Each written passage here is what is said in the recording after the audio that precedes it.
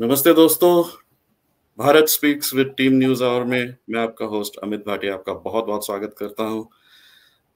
आज हमारे साथ जुड़े हैं जर्नलिस्ट विजय क्रांति जी, जो कि तिब्बत, चाइना और लद्दाख अफेयर्स में ही इज एन एक्सपर्ट। काफ़ी सालों का एक्सपीरियंस है इनको and we are honoured to have him with us.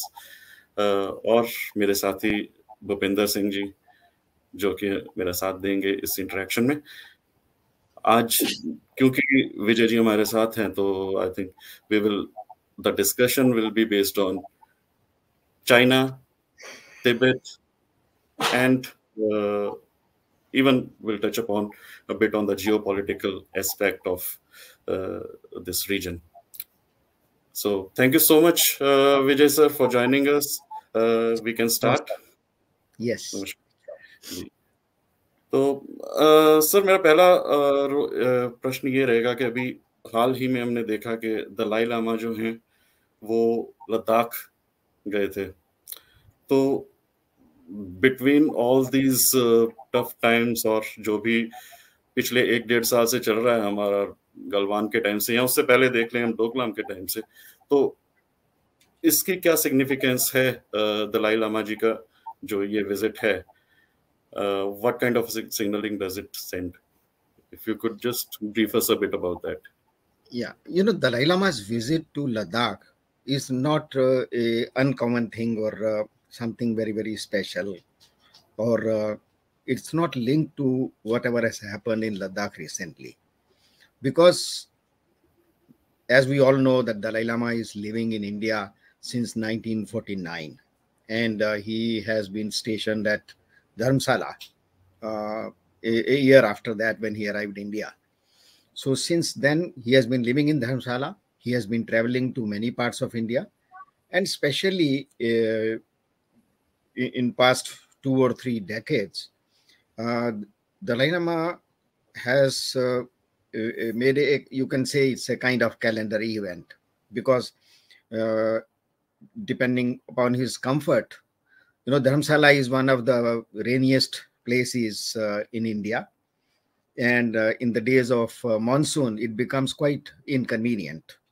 So because Dalai Lama has many schedules and responsibilities to travel around, so he has evolved a kind of calendar. Practically every year in the days of monsoon, he spends a good part of it in Ladakh, because in Ladakh the monsoon is not very difficult. And secondly, this place, the weather, climate, etc., is very close to his original home, Tibet. So it is in these days, June, July, August, when he visits Ladakh quite frequently. But over past 2 years, because of the COVID-19 situation, when movements were restricted, so he has not been visiting Ladakh. But this year, because things have eased, so he has restarted his old schedules. And that is one of the basic reasons that this time in July and August, Dalai Lama is staying in Ladakh, and he is at Choglamsar, where there is a huge settlement of Tibetan refugees. And there they have enough of facilities, a very beautiful, a very well laid out public ground where he gives preachings. And it has been a tradition that those people who love to listen to him, who are his disciples, who enjoy his talks, they travel from all over the world to Ladakh in these days, and it becomes almost like a festival. So that was the reason why Dalai Lama is in Ladakh. His visit is going to conclude in a couple of days, but at the same time, this year, this visit has gained a very specific political significance, because in the past 2 years, things have not been normal in Ladakh. There has been a lot of military movement because of China's sudden aggressive postures and the unfortunate event in Galwan, which was initiated by China or Chinese army. So that has drawn world's attention to Ladakh. And that is why Dalai Lama's visit to Ladakh this year is getting more noticed. But there is surely a political significance because uh, all his visits are somehow, not, I would not use term governed, but there is a very active coordination between of according to his visits between his establishment and the government of India. And this time, because Indian government has permitted and made arrangements for his stay there, obviously there are many political meanings of that. And one meaning is that government of India has by permitting Dalai Lama to go to Ladakh, Indian government has given an indication to China that Dalai Lama is a very important figure and a very important factor in relations between India and China. Thank you sir Vijay sir. आपके इस सवाल में मैं एक और बात जोड़ूं कि इस साल जो है दलाई लामा को मिलिट्री हेलीकॉप्टर में भी घुमाया गया है लद्दाख एरिया में, और इस बात को पेपर्स ने काफी छापा है। तो एक तो इसके बारे में आप क्या बताएंगे, and secondly what is the role of Dalai Lama since he came to India in 1950 से लेके अब तक उनका एक क्या रोल रहा है, थोड़ी सी उनकी जीवन के ऊपर थोड़ी जानकारी हमको देंगे। Thank you. Dalai Lama's visit to Ladakh, if the government of India or Indian army offers a helicopter visit to Dalai Lama, one thing is there is nothing abnormal about it. After all, Dalai Lama is the state guest of India, and wherever he travels in India, the government of India provides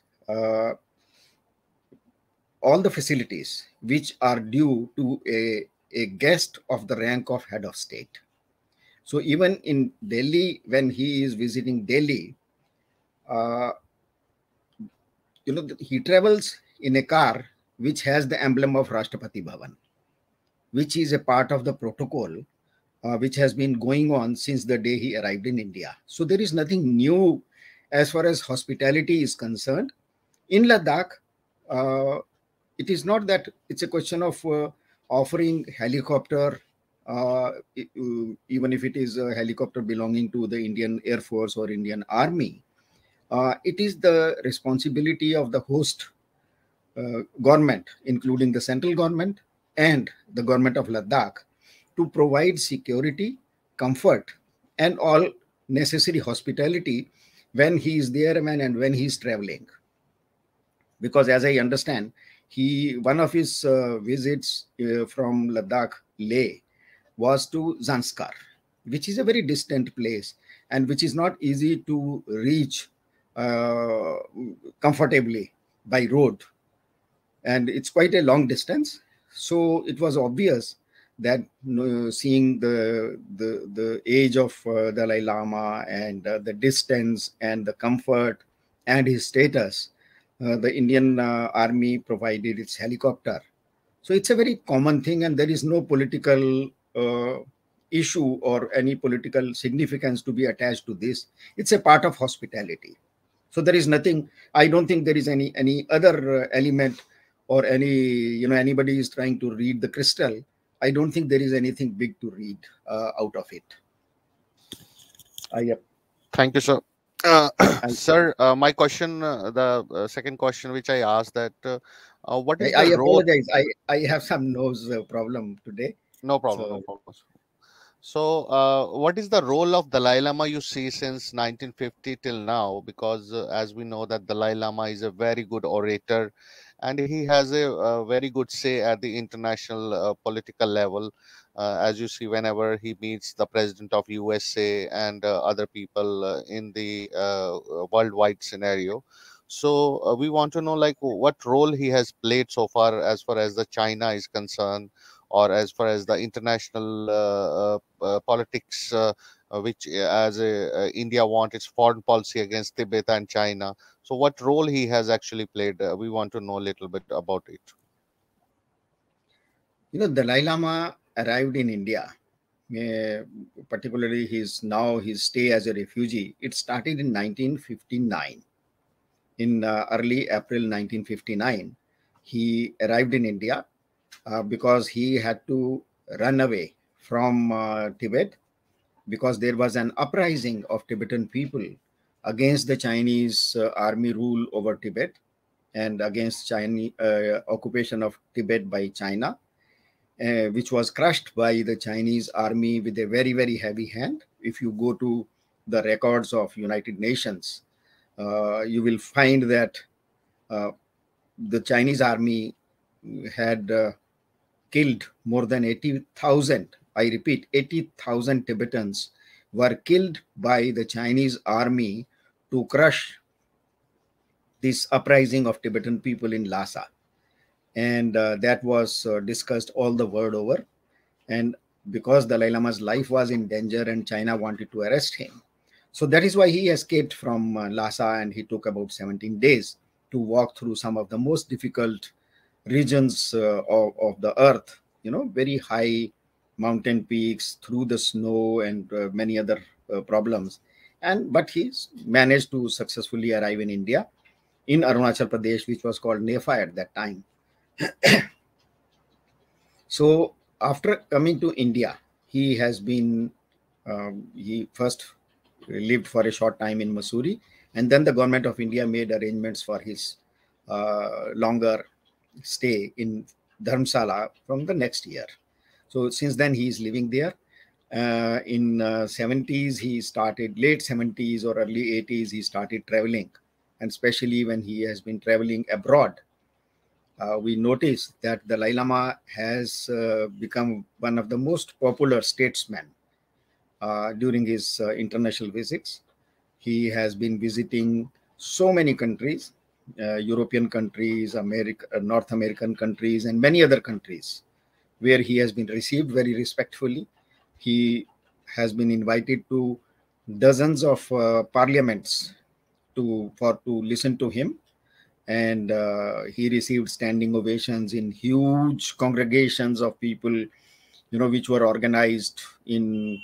I have witnessed a couple of those congregations in Germany, where he were there. The full in Germany, Australia, I have seen that Olympics level stadiums were the venue, and they were overflowing always.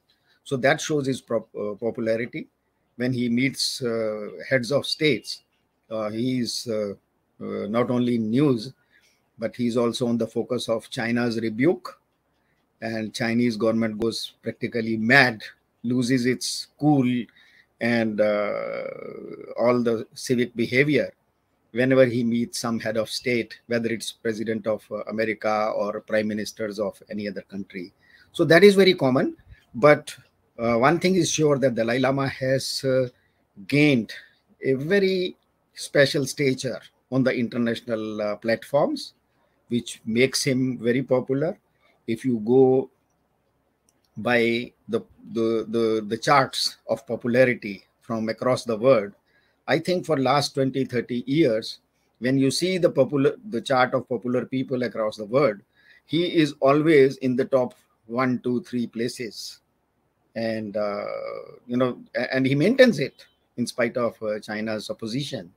So that shows his stature, and his popularity, besides political reasons, is also because of his faith in non-violence and ahimsa, and at the same time his own concept of universal responsibility, which has attracted millions of people across the world.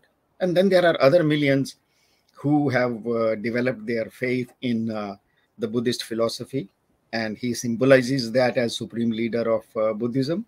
So that makes Dalai Lama very popular across the world.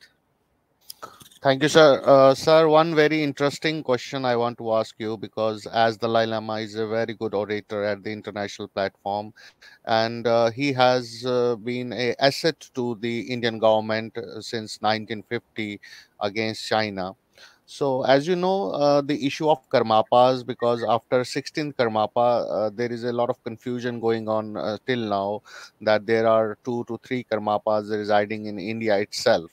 Now, my question is, what will be the post Dalai Lama scenario? If, because Dalai Lama's age is now 87 and His Holiness is suffering from little ailments also, and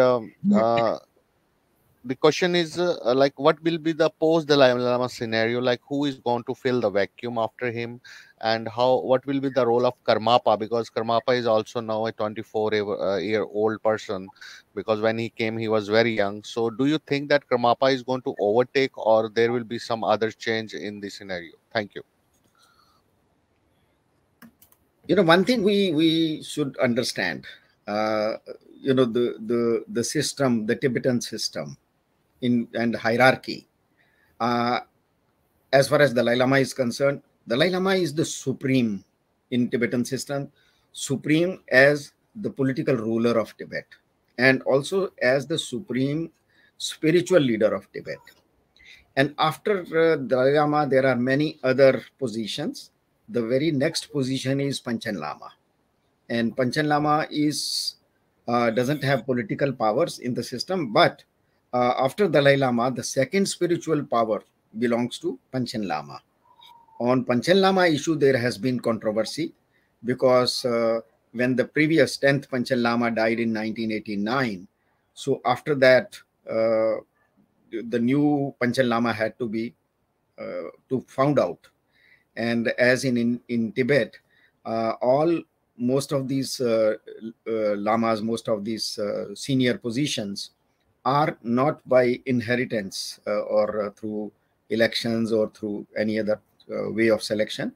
They are through incarnation. It is believed that after one senior lama dies, he is reborn somewhere, and his position goes to the next incarnation.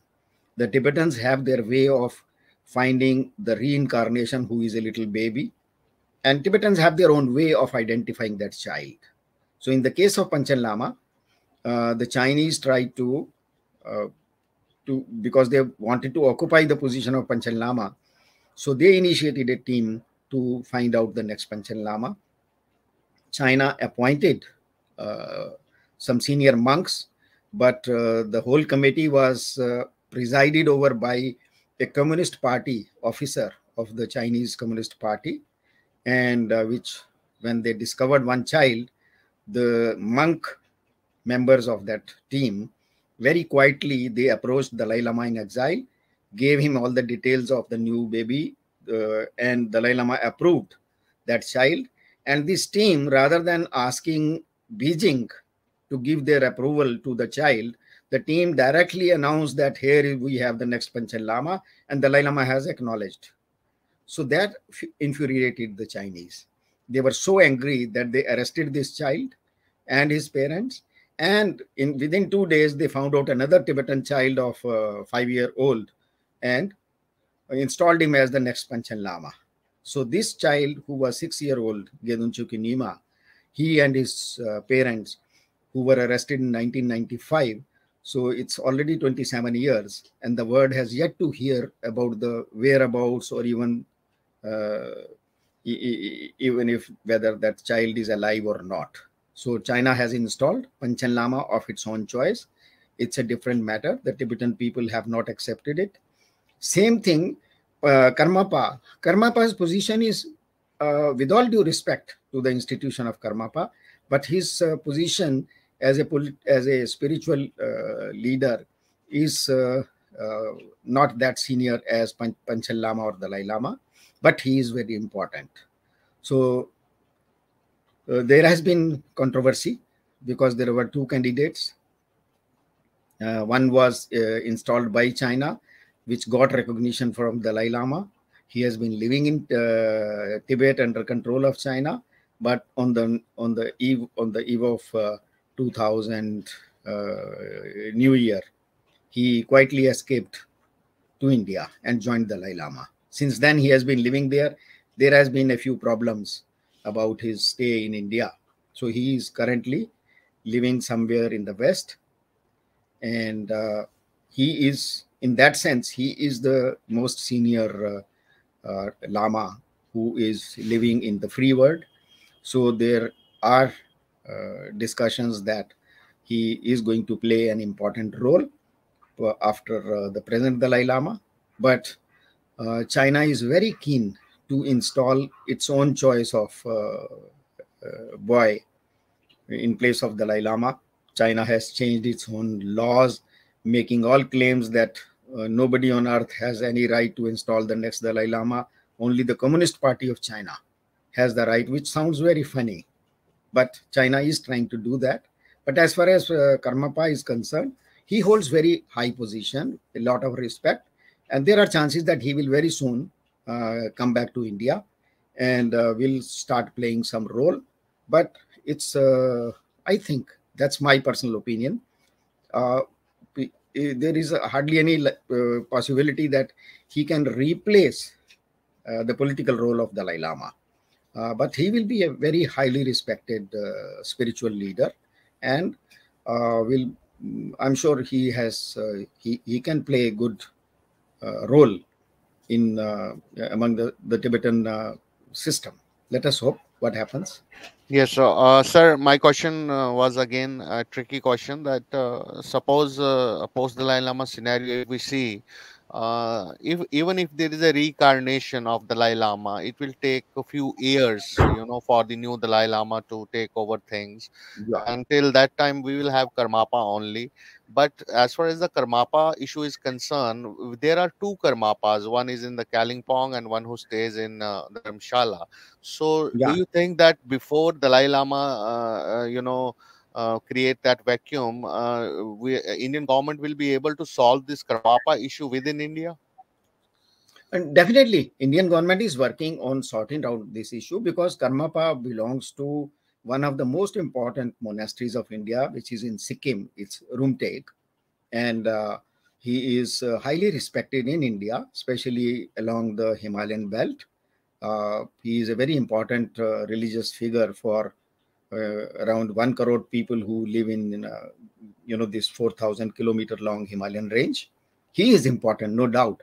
But let me say, whatever my knowledge of understanding of Tibetan system is, Karmapa is not and can never be a replacement for Dalai Lama. He does not qualify. His position culturally and socially does not permit him to play the role of Dalai Lama. He can play, like many other political leaders, religious leaders, he can play a very important role in the Tibetan system as a highly respected religious personality. But I doubt there is any scope for a Karmapa to replace Dalai Lama. I think that is beyond question and beyond negotiations about even within the society.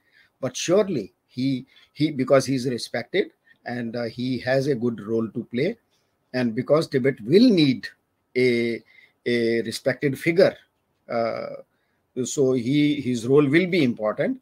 But as you said, the next Dalai Lama, when he is identified, he will be 3, 4, 5, 6 years age, and according to the Tibetan system, even a Dalai Lama will acquire his political role only when he reaches adulthood, which means after 18. So next 18 years after this Dalai Lama passes away will be a period of vacuum. But Dalai Lama has been quite brilliant. He has not left those vacuums. He has prepared in a huge way and quite successfully to create a system which will be in a position to fill up for the physical absence of Dalai Lama. They have an elected parliament, an elected president who is called Sikyong. They have a judiciary they have all the bureaucracy. The Central Tibetan Administration is there in Dharamsala, which has almost every department of a government, except rail, mail, and jail. There is practically every other department in this government. So it's very capable of running the system in the physical absence of an adult Dalai Lama. So that there is hardly any problem about it. The governments like American government and many governments have already given very clear indication that they will not allow China to impose its own choice of Dalai Lama on the people of Tibet or on Tibet. Because recently there was a Tibet Policy and Support Act 2020, which was passed by American Congress in the days of President Trump, but it was a bipartisan, and both parties overwhelmingly supported it. And there is a law now in America which makes it mandatory for any other next president of America to support the real Dalai Lama, who is selected by the Tibetan community, and which has obligation to contest and challenge China if ever China tries to impose its own Dalai Lama. So same is the situation in European Parliament, European governments. European Union too has a very similar opinion. So I don't think it is going to be easy for China to overrun the whole system. So we can hope that we wish Dalai Lama a very long life, but because he is a human being and he has those limitations of the human life. So even after his present life, China will try to occupy, but I doubt China will be permitted a very easy walkover or will have its own way. Right, sir. Okay. So, so if you could brief us about the current political situation with respect to Taiwan and Nancy Pelosi's visit, उसका क्या impact है और क्या aspects हैं, sir? That would be great. As far as the as far as the visit of Nancy Pelosi is concerned, his visit to Taiwan, it has no doubt created a lot of, it has ruffled so many feathers. China is not only angry, China is mad because of his visit. But a few basic things is that as the position, the constitutional position of Madam Nancy Pelosi is concerned in the American system, she has every right to travel anywhere in the world, and especially in a democratic country like Taiwan, who are friendly, she has every right to travel there. So she did it. Whether the policies of foreign policy of the current American government is in tune with it or not, she has every legal right to visit. She did it. She used this right. And in the process, China demonstrated its anger. Rather, anger was a little more than anger. It went into the limits of being mad. So China behaved very irrational and aggressive in reaction to her visit. So this has created many problems, and it has raised many questions even for those countries which are not concerned directly. For example, a country like India, it has, because China now wants India to take a very clear stand whether it is supporting or India should oppose the visit of Madam Nancy Pelosi. And India should announce that India believes in one China policy, and it wants that it has nothing to do with Taiwan. So I think this is demanding too much. And I have my very much doubts that even in the given international political situation, which is very, very different from 10 years ago, and a situation in which India has now far more clear role to play. and far more, I would say, a clearer environment to make its opinion about China. So Indian government has very rightly not committed to what China wants it to. India has played a very well-studied independent role without taking side, but India has very clearly said that no one should change the status quo by force, which has only one meaning, which means that India has not supported China's act of using its army, its navy, its air force to threaten Taiwan. But all said and done, as the scenario is developing, international scenario is developing, India's choice are going to become more limited in future. And because one is the way China has behaved to India, rather, if I can use the term, against India, and taken very, very strong stands, India is not obliged to oblige China. And moreover, India is more obliged to protect its own interests. And those interests, as a person like me looks at, those interests are now far more aligned in favor of Taiwan than it might have been 20, 30 years ago.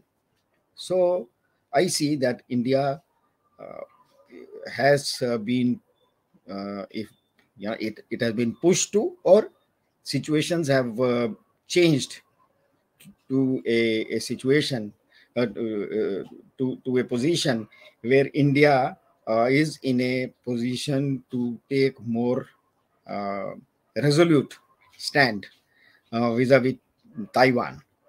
And one thing is very clear, that in view of China's aggression against India and its attitude towards countries like Taiwan and Japan and Australia and South Korea, Vietnam, to me it appears that these countries are now obliged. They have hardly any other choice than to join hands and be prepared to form a kind of formal or informal alliance which will help them to take decisions if China attacks one of these countries or more of these countries. So India will have a very clear choice to make. India will have to join hands with these countries in its own interest. Because if China invades Taiwan today and gets its way through, so that leaves the ground open for China to do it next to India. So India is the very much second candidate for this kind of aggression. So India has no reason to be indifferent to this situation. India has no reason to see India has no reason to see Taiwan being threatened and going unchallenged. So India will have to take a very clear stand. And the only choice with India is to stand by Taiwan, to stand by Vietnam, to stand by Japan, to stand by South Korea, to stand by Australia. And all these countries have a very, very big reason to be together. And whether America takes a stand or not, these countries will have to be very, very reliable allies of each other in near future and later future. Thank you very much, sir, Vijay sir. Thank you very much. And so thank you so much, sir. I think it was great interacting with you, Vijay sir. बहुत अच्छी जानकारी मिली और आगे भी हम continue रखेंगे. Hopefully we'll have you here some other time as well, and also in our spaces, if you could join on Twitter, it would be really nice and very enlightening.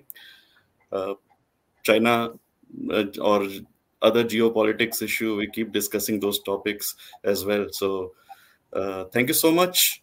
और जी, और मैं अपने व्यूअर्स से थोड़ी सी गुजारिश करना चाहूंगा कि हमें सब्सक्राइब कीजिए, लाइक कीजिए, शेयर कीजिए, ताकि हम ज़्यादा से ज़्यादा और भी काफ़ी ज्ञानवर्धक चीज़ें लेके आ सकें।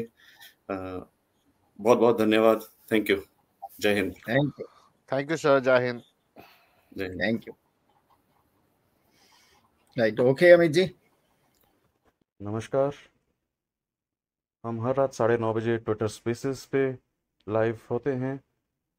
हमारे साथ जुड़िए और विभिन्न देश विदेश की खबरों पर अपनी राय प्रकट कीजिए। इसके साथ ही हमारे YouTube channel team news our को भी सब्सक्राइब कीजिए, शेयर कीजिए, लाइक कीजिए और अपने कमेंट्स भी छोड़िए। धन्यवाद।